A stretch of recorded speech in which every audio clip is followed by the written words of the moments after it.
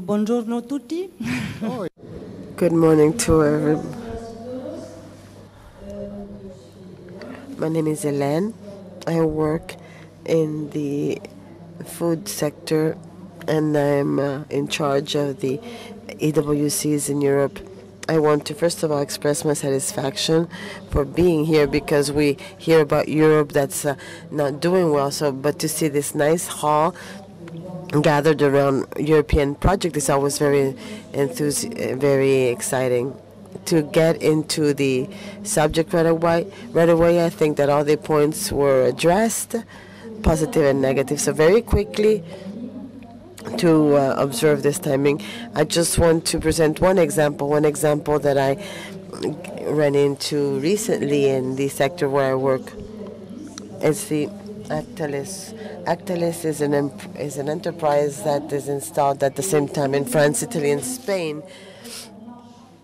So I'm going to address the first step of this installation of the EWC. I'm just going to talk about the setup. I'd like to explain the fact that there's already an initiative on the part of Spain who managed to collect 100 signatures to ask for the setup of this EWC. This initiative was followed by a letter from the union and in Spain, a common letter addressed to the management. And this happened a year ago, and we still have no specific result, no response from management. We add to this the fact that Italians are pressuring,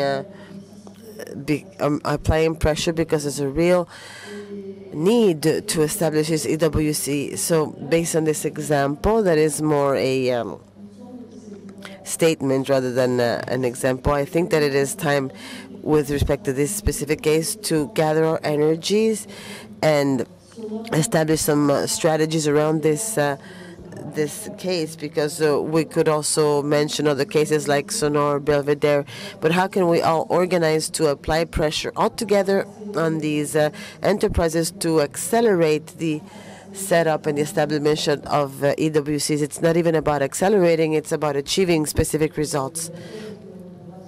Maybe we can discuss this issue a little more precisely tomorrow with others and among others. That's why I wanted to close with this question. Thank you.